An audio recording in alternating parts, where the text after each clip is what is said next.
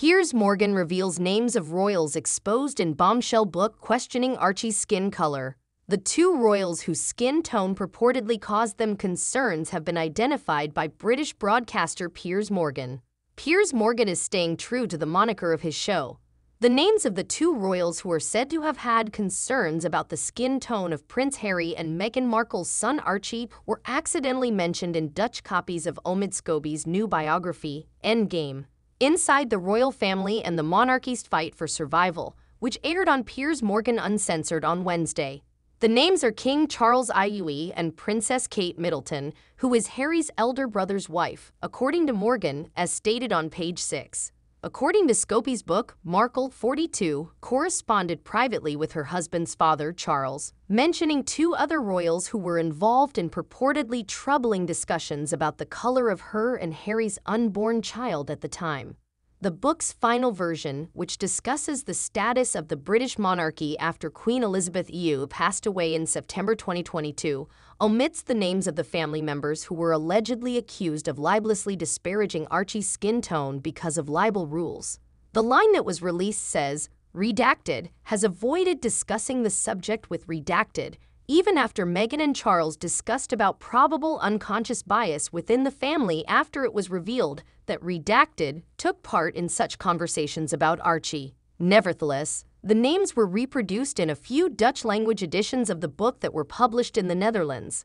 Although Morgan, 58, doesn't believe any racist comments were ever made by any of the royal family, he felt that his fellow citizens should have access to material that only a small number of readers from other countries were unintentionally aware of. Morgan offered this explanation to his viewers.